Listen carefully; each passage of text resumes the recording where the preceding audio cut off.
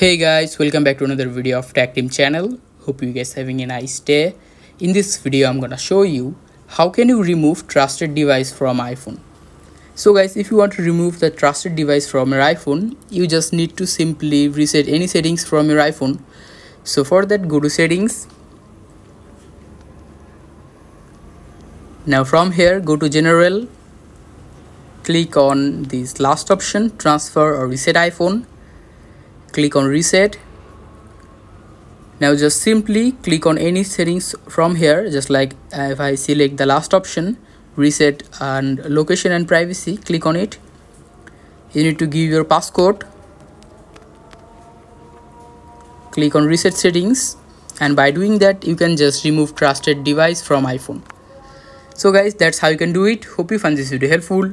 If you find this video helpful, then give a thumbs up and don't forget to subscribe to Tech Team channel. Thank you so much for watching the video.